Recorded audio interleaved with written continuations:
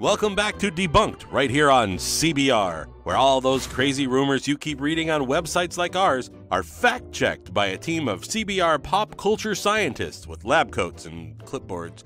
All of us here at CBR work tirelessly day and night in our special truth-testing lab, hidden miles below the Gateway Arch in St. Louis, Missouri, to ensure you have only the best in internet rumors.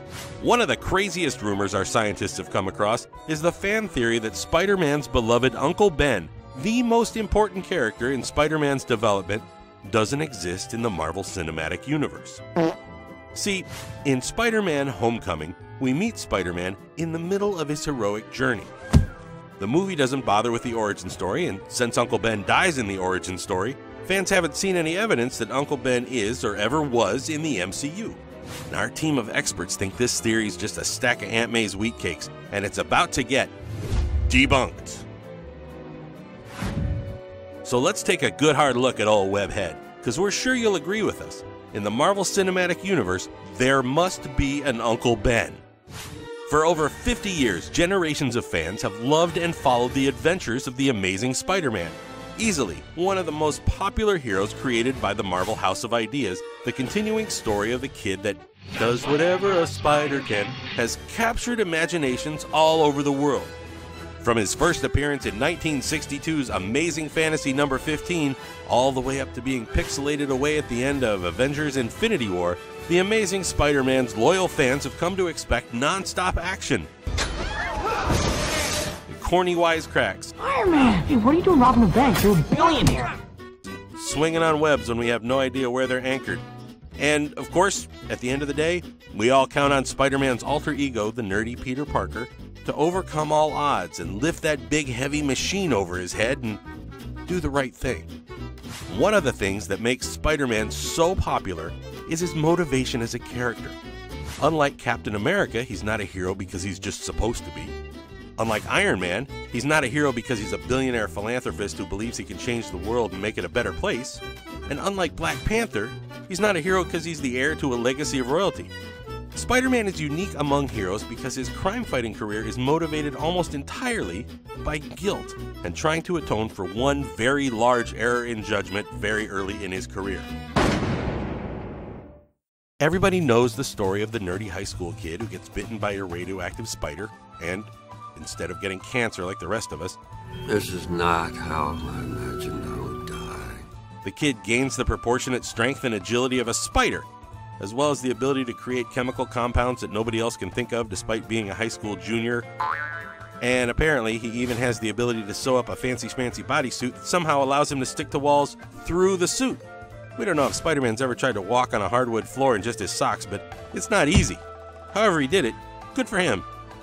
Well, instead of using these powers to, say, suddenly acquire a lot more stuff, or beat up the jocks at school who've picked on him since kindergarten, he decided to do what any normal kid from Queens would do: go into show business. So while kids his age are learning to drive and make fake IDs, Peter Parker's going on Jimmy Kimmel Live and participating in amateur versus professional wrestling contests, which seem like lawsuits waiting to happen, but whatever. If you're a Spider-Man fan, you have a tendency to overlook things that don't always make sense. After one of these TV appearances, Peter Parker's feeling all arrogant and full of himself, and he lets a thief get away from the office of the show he just appeared in. Now, while that seems like a sure way to not get asked back to that show and get yourself blackballed from the industry, it's still what he does. And in an ironic twist, Peter returns to his home to find the police investigating a robbery and murder right there in his home. And as it turns out, Peter's beloved uncle, who raised little Peter from a young boy, was murdered by the exact same thief. This thief, who seems to not only be on a serious crime spree that night, but also has the ability to travel from Manhattan to Queens in record time, eventually gets his butt handed to him by an enraged Spider Kid, who eventually hands the black and blue burglar to New York's finest. Sam Raimi upped the ante in his Spider-Man movie when he not only made Peter not so much an arrogant jerk, but a self-righteous and indignant jerk who didn't stop the robber because the promoter who just got robbed stiff young Peter out of his winnings after beating Randy Macho Man Savage in a wrestling match. Ooh, no! Then the robber, as he's getting away, jacks a car and murders the driver, who, sure as can be, is Peter's beloved Uncle Ben. And Peter finds Uncle Ben shot and bleeding in the street, and instead of administering first aid or Using his spider strength to summon an ambulance, yet again mugs for the camera and ugly cries as he gets the great power and great responsibility speech from Uncle Ben in what can only be described as a very economical compression of the Spider-Man story from Amazing Fantasy. In the last 2 panels of the Spider-Man story in Amazing Fantasy 15, a teary-eyed Peter Parker realizes that he could have prevented his uncle's death if he just acted like a good member of the community. He didn't even need spider powers. He could have just clotheslined the crook like anybody else, but for whatever reason, Parker makes the connection that he needs to use his new abilities for good, and now, this punk kid spent the last 50 years trying to appease his guilty conscience and atone for this moment of selfishness. In the comics, as well as in some of the Spider-Man movies, Uncle Ben was presented as a moral compass for young Peter, acting as an old-fashioned father figure who not only bought the young science nerd his first microscope, but is also quick to scold the underclassmen when he mouths off to his beloved Aunt May. It seems Ben instilled a very strong sense of right and wrong in the young Spider-Man, but not strong enough that he wouldn't be a jerk for a short while and let a thief and a killer get away when he could have stopped him. Again, Spider-Man fans overlook a lot of things that don't make sense.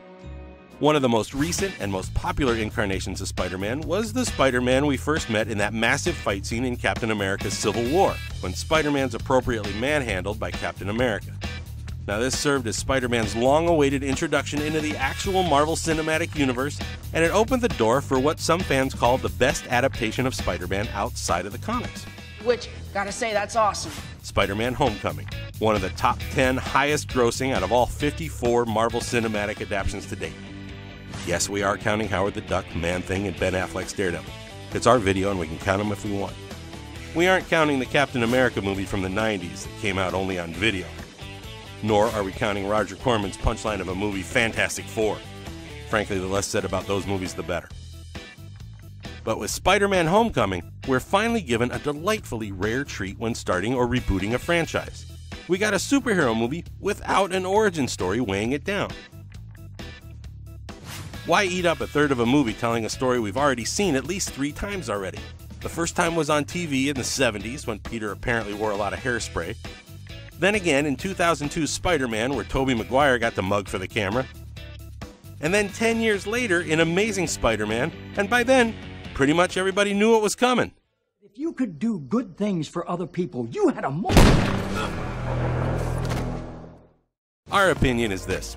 If we ask our moms, and they know the origin story of your movie's hero, you don't need to tell it, and you can get right into the story.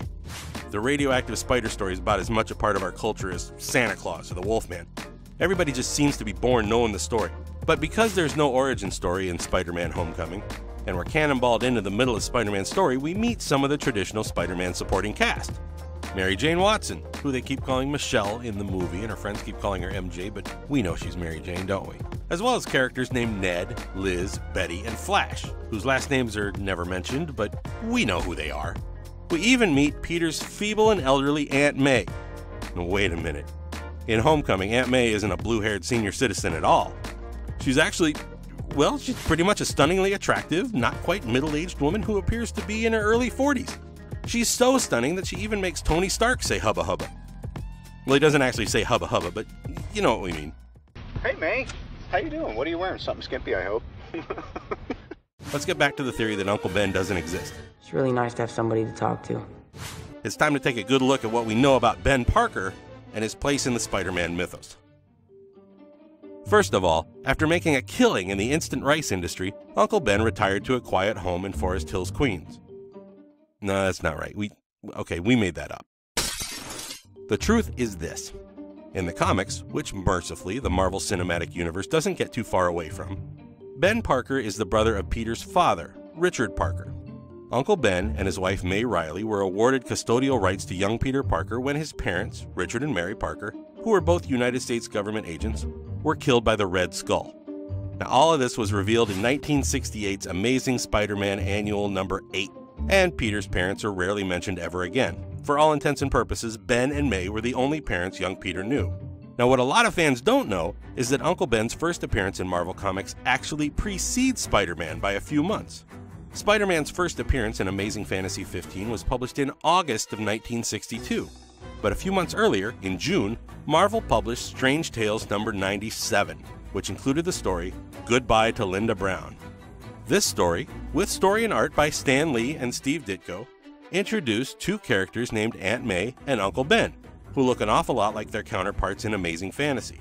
And they care for a girl in a wheelchair who is later revealed to be a mermaid. See, in those early Marvel pre-superhero comics, they usually had 3 or 4 stories with an O. Henry-type twist ending, like, say, the indestructible astronaut was really a robot, or that the mighty warrior Timbu Ba was actually microscopic and couldn't invade Earth because he was too small. The girl being a mermaid was the twist ending. You want to talk about a twist ending? I see dead people. Okay, well, with Marissa Tomei as the smoking hot Aunt May, it's safe to assume that Uncle Ben is also insanely attractive. I mean, women who look like this don't marry guys who look like this, unless the guy has a ton of money. So, let's presume that the person who casts the Marvel Cinematic Universe is smart enough to pair Aunt May with someone equally mature but attractive. You know, like George Clooney. Surprise! Although, come to think of it, Clooney himself said he single-handedly ruined the Batman franchise. Let's hope he doesn't do the same thing to the Spider-Man franchise. Hi, Freeze. I'm Batman. Anyway, the first clue we have that the Uncle Ben doesn't exist theory is baloney is the familial aspect. May Parker, canonically, has no blood relation to Peter at all. While she may be the most insanely attractive version of May Parker in history, there's no reason to believe that the writers gave it so much thought that she's no longer the former May Riley, but now she's suddenly Richard Parker's sister. Even as Spider-Man fans, we overlook a lot of stuff that doesn't make sense, but this is a lot to swallow. We as fans are willing to accept that a guy can walk up walls. We're willing to accept that a soldier from World War II can stay frozen in ice for 60 years and emerge fresh as a daisy. We're willing to accept that Doctor Strange can afford a huge house in the middle of Greenwich Village without having any visible means of support. But we gotta draw the line at making Aunt May a blood relative of Richard Parker. That's just going too far. By the way, many fans mistakenly give Uncle Ben the credit for the phrase, "with great power comes great responsibility." And while Cliff Robertson said it in one of the older Spider-Man movies, the phrase was actually first said by the narrator in Amazing Fantasy number 15, and not by any of the characters, including Uncle Ben. It's probably been retconned in the comics that he did say something like that, but there's still no denying that the phrase so closely associated with Spider-Man wasn't actually said by a character in the story, becoming the most famous narration box caption in comic book history. So, without Uncle Ben, Spider-Man's just a jerk in pajamas who can stick to walls. All the nobility, all the heroism, all the motivation to be a hero in the first place is all rooted in the lessons learned by Peter Parker from the life and death of Uncle Ben.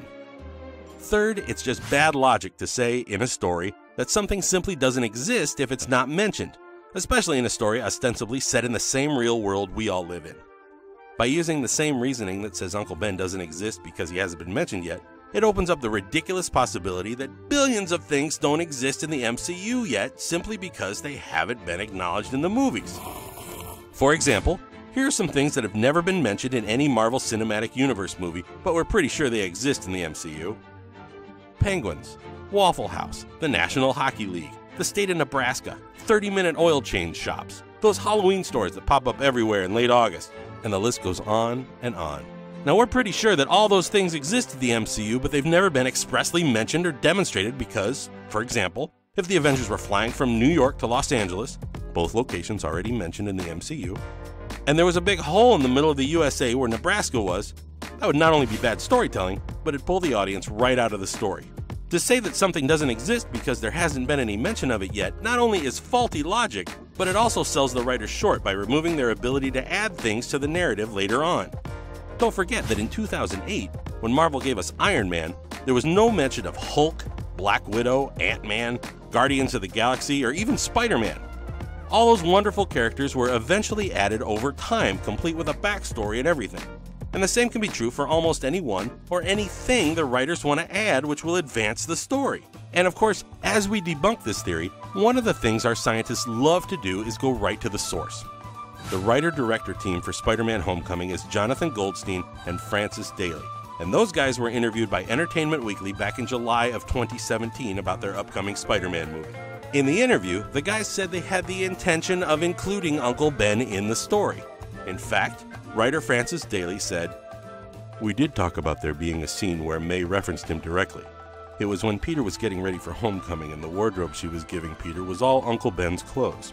It was a nice moment, but we also knew that it veered away from his arc. if you're going to talk about someone's death, you don't want it to be a throwaway. So if the writers included Uncle Ben's clothes in the screenplay, there must have been an Uncle Ben to wear them in the first place, right? This is a pretty clever way to bring Uncle Ben into the MCU without having to rehash the origin story for the umpteenth time.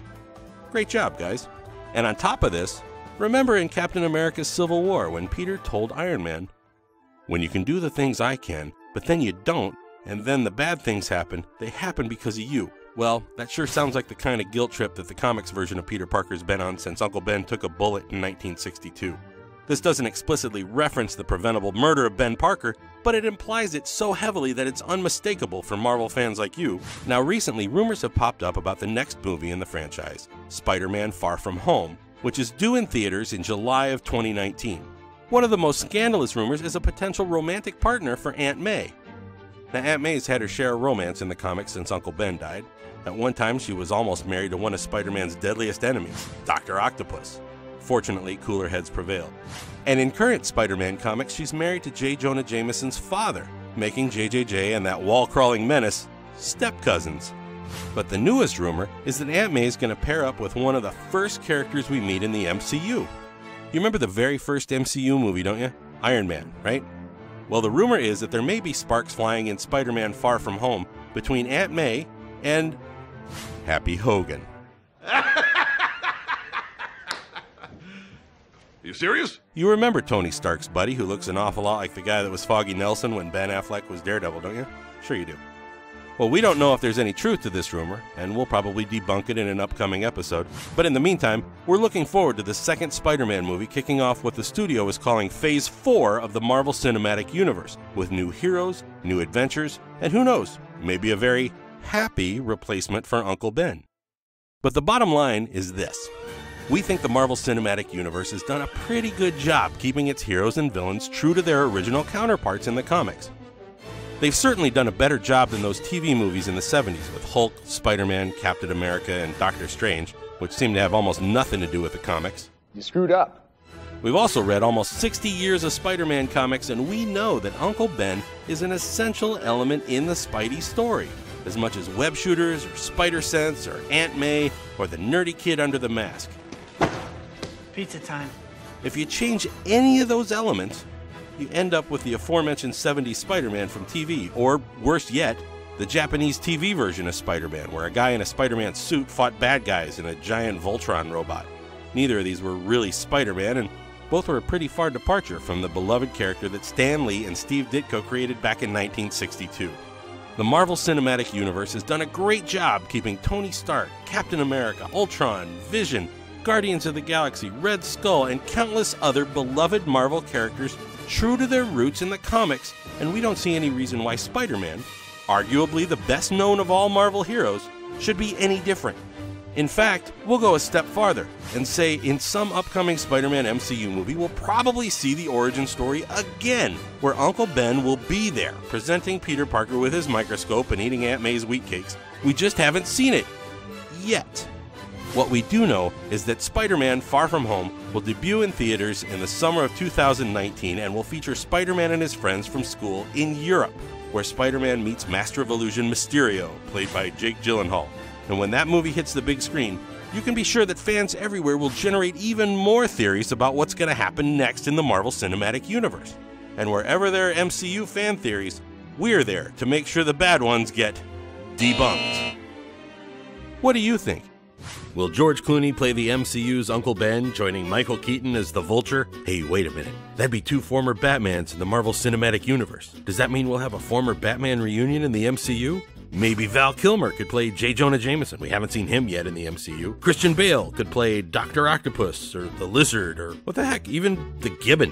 While we're at it, it's even possible Ben Affleck could play Daredevil. And if Ben Affleck is Daredevil, does that mean Jon Favreau is both Foggy Nelson and Happy Hogan? We think it would be cool if the actors could bring their characters into different movies.